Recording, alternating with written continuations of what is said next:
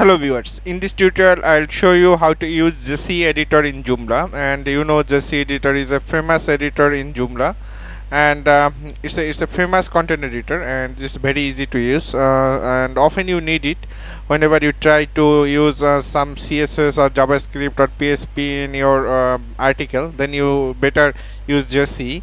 Or if you want to use iframes in your article, then you better use JCE, because if you use TinyMC editor, then it just makes sure that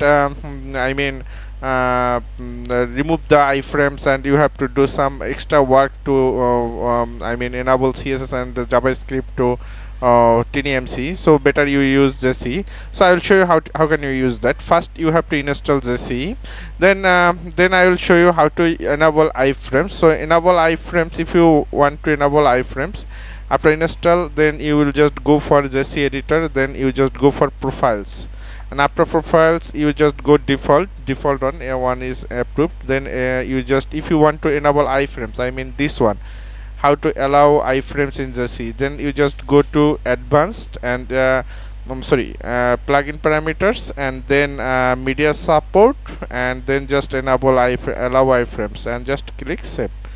This is how you can enable allow iframes in JCE.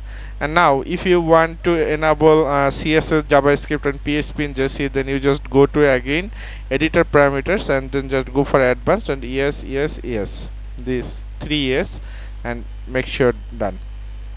So this is how you can allow iframes or enable CSS, JavaScript and PHP in JCE. So you have to do another thing to make sure your content editor is working JCE. Just go global configuration, and from editor TinyMC you just have to choose the editor JCE. This will make sure that your editor is working with JCE. Thank you for watching this tutorial. Take care. Bye bye.